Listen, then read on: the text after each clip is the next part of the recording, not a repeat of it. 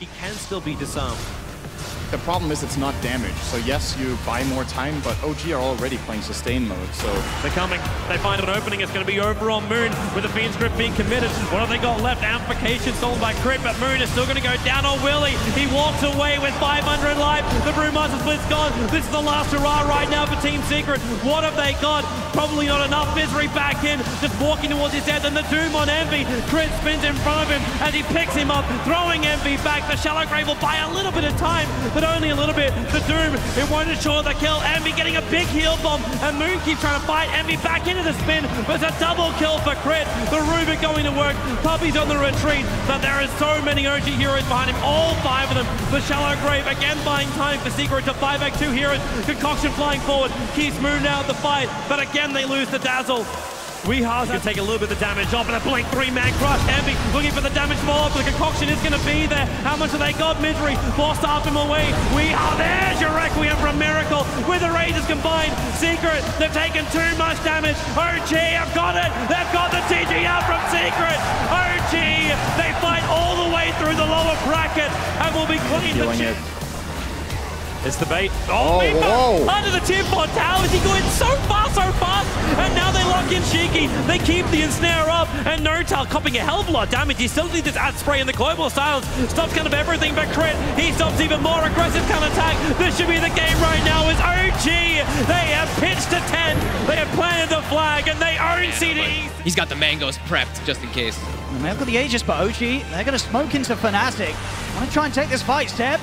Getting pretty low. There's the ult hit for DJ. Shoots Seb down. Jump forward from Amais in with the Ravage on the 2 of them. BZM's got the 4. They're locking down Jab's Refresher. A second Ravage. Jump again over with the Rolling Thunder. They're locking down the Ember. That's going to be Jabs out for 2 minutes. Amar again doing it with the Ultimates. Raven. He's into the Invis here. He's trying to run away. Actually turns, but he's caught in the Ice Path. Raven, he's almost certainly going to go down the one. Samar jumping forward to push back DJ. See if they can take him out a second time. Tiger. They just dropped the hole. Over the side. Will put a stop to Johannes. Everyone's got another route. But there's the second route again. Johannes doing his best to stop these black holes, but Raven still falls. Johannes also going down. As OG, they will lose Tiger at the end of it, but he's all... It's actually one of the bigger waves I've seen. Someone give that man some farm. Invictus Gaming with this smoke up. Who are they going to walk into? They go up the hill, and it's the Absol. He blinks away. He breaks the smoke for Boca. Misses his son as well. Puppy. He clips up himself. They have to drop the Observer Ward to see Puppy. But where is your detection? He hides under the Glimmer Cave. They know he's there. Corner a spear. Separates up the fight. Here comes your Ice Blast. It's on Kenzu. But Absol! The 3-man corner! Stolen with the silence damage. Kenzu is still getting the Quill Spray down. The damage output, however, the BKB is the only thing protecting him. The physical damage from burning. Finally able to get through. Boca will also fall. Invictus Gaming have lost too much. They got separated and done with their own fight. Somebody kill him. Rubik, he needs to go down. XSS is on the run out of here. Kenzu, he BT'd forward. Being placed, Puppy. It's a D-Ward for a D-Ward. Nisha jumps in, even gets the damage over on the Conquer. Maybe not the greatest mass Serpent Wards. He wants to bounce out. The Phantom Strike will do it. Now the Ravage will kick in, but the BKB protected the Conquer, but they need to get through the Medusa. That's the bigger one. And Medusa does go down. It's a support trade-off. Sniper finally being chased down as well in the back lines, but Nisha is the primary man. You get to watch him try and find all of these kills, working with Zai. The negative armor, they crit through. But they need the bigger kills. A kill on Conquer is the bigger one to claim. Faith Beyond wants to try and help out. They've got the disarm. Sven comes in with a Warcry thanks to buyback. They get the Sun over onto Nisha. He needs a little bit more distance. A jump up. He goes for the over the Oracle. Displayed himself for half a second. Back to the Master Serpent Wars. Fight undercover. The stun will be there. Onto the Phantom Assassin. Zai wants to help by being standing a little bit further away. Off the daggers. Ultra killing so hard. Now he jumps back down again. Over towards the Beastmaster. Continue the stuns all you want, but Satanic is just great. So is the Raw, but PA, the War Stomp. Wait, really? The Creep is delaying this fight, and now Nisha goes on a rampage. It's unbelievable. This Phantom Assassin. Assassins are meant to be stealthy. He's in your face. He's the real roar of this game. BKBs to dodge the Stormbolt. A double rampage. Needs to do it solo. Give me a triple rampage. You're gonna get it. A stun. It's only delaying the inevitable. It's a triple rampage for Nisha. Unbelievable. But if you can get the Aegis, you still have some time, right?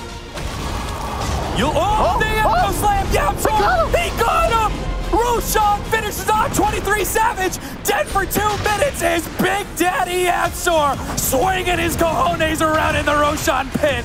Gets a clutch kill that might have just saved it because he also has the buyback too. So he's going to be able to join the rest of the team for a 4-on-4. Where Moon, he may just die here. The Chain Frost, it finishes him off. Hector stunning up by Tai. Swashbuckle over the side. They need to be able to find a kill on one of these heroes, but they're also too damn tanky. The Strength Eaters are too big. Jazz is trying to make his way away, but he can't actually get away from the Fisher. He's now dead. Ice is going to be caught with the Enchant Dome as well. Hector says, you're not going anywhere, my friend.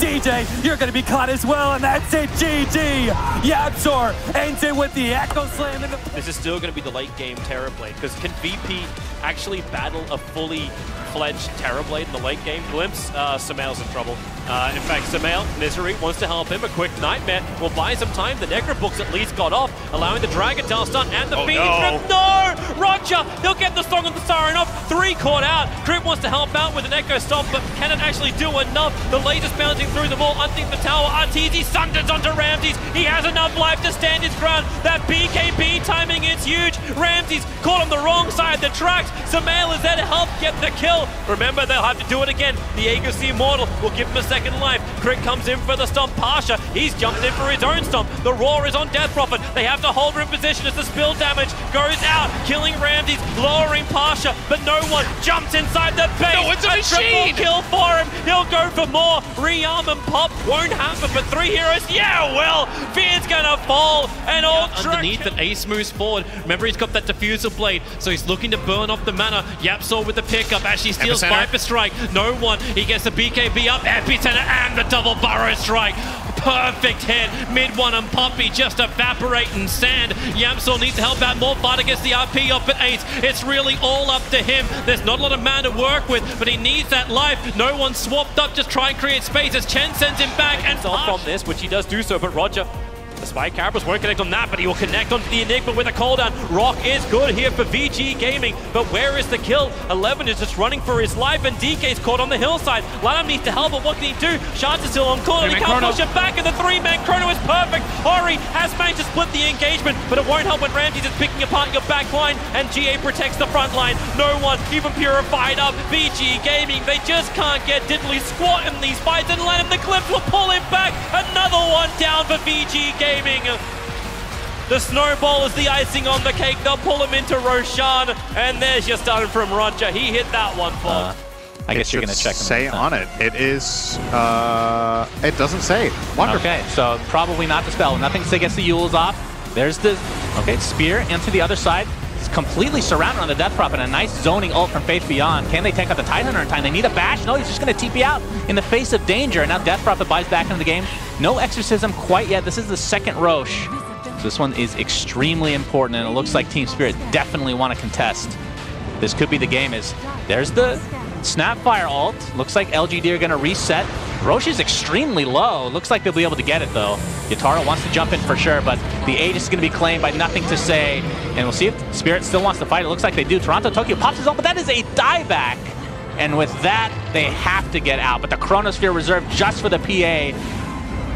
See if they can save him from now, but the Spirit comes in, connects onto a tree, Ravage to follow, but the BKB is already popped. They blow up the Void. Extremely good kill, but is it enough? It's still 4 versus 3. Yataro, he's just gonna get right-clicked down by the Lina. This damage is ridiculous with that MKB in tow.